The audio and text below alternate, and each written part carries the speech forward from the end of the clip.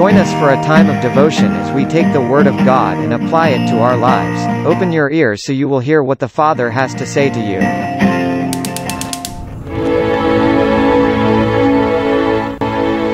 You are invited to join Pastor Fuller for Standing Firm Devotion. Each weekday morning, you have the opportunity to spend time in the Word for a few minutes to gain inspiration for your day. Through this special time, Pastor Fuller desires to speak simply, shortly, and with substance to aid you in being the disciple God has called you to be. Come, take a stand on the solid rock and plant your feet in the Word that will help you stand firm for Him. Standing Firm Devotion is live each weekday morning at 9 a.m. on Facebook at Dr. J.W. Fuller.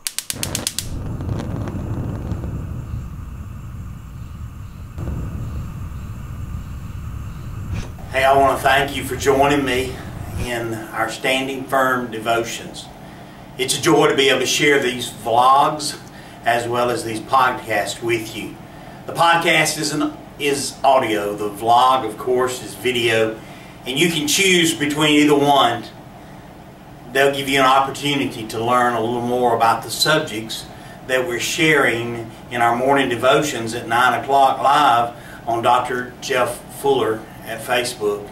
I would love for you to join me each morning at 9 o'clock during the week, but I look forward to joining with you here. And thank you so much for joining me. I pray that you're inspired, and I pray that you're encouraged, and I pray that you'll grow in your faith in the Lord Jesus Christ. God bless you. This is Pastor Fuller, and thank you for joining me.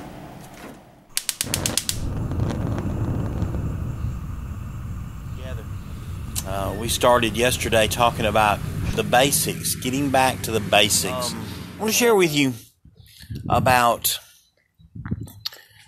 the basic, the very basic, where we start. And we start with an examination of who we are, who we belong to.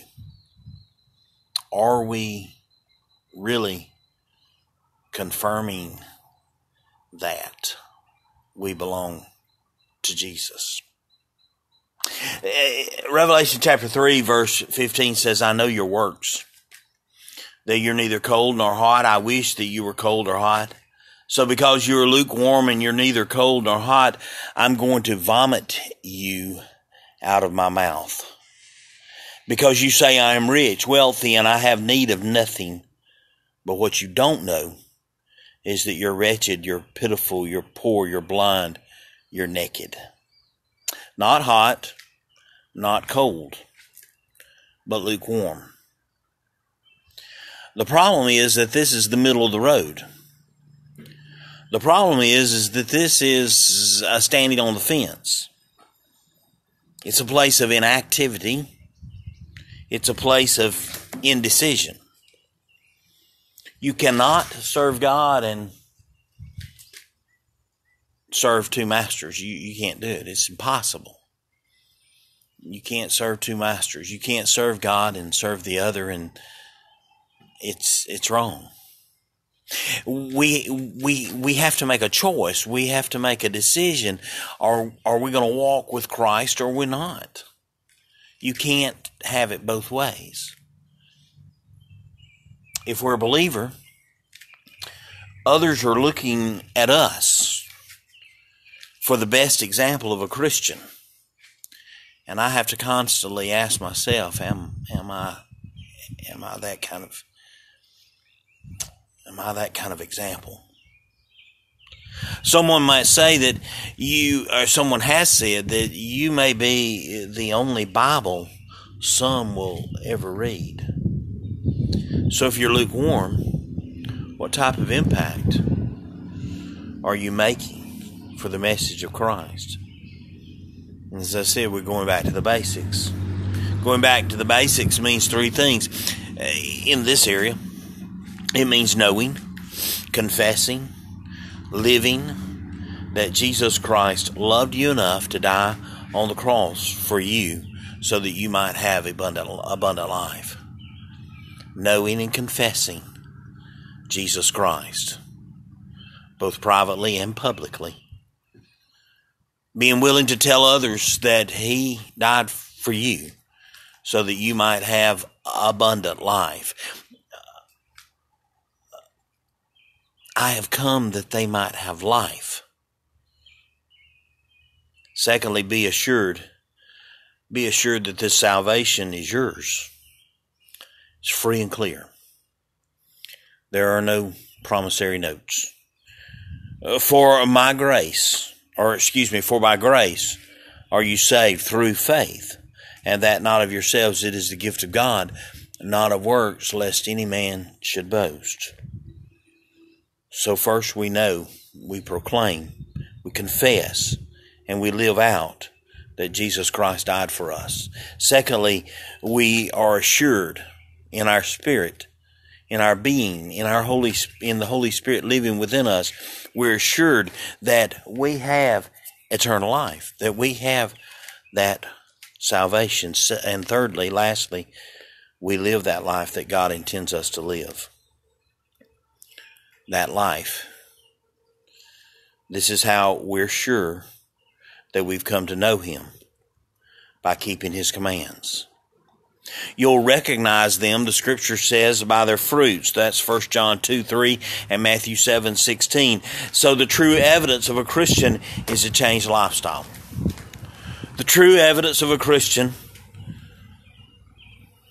very basic, is a changed lifestyle. And that change is coming gradually.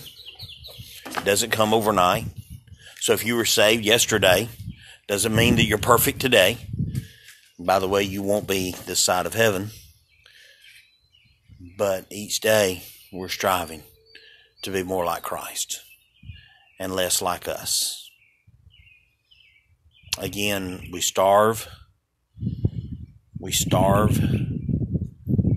the old man. We feed the new man. We want the old man to die. We want the new man to live.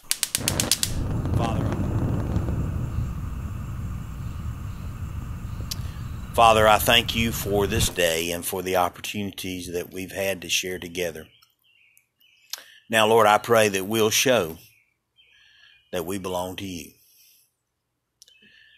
That, Lord, we will confess and proclaim that you are Lord of our lives, that you have saved us.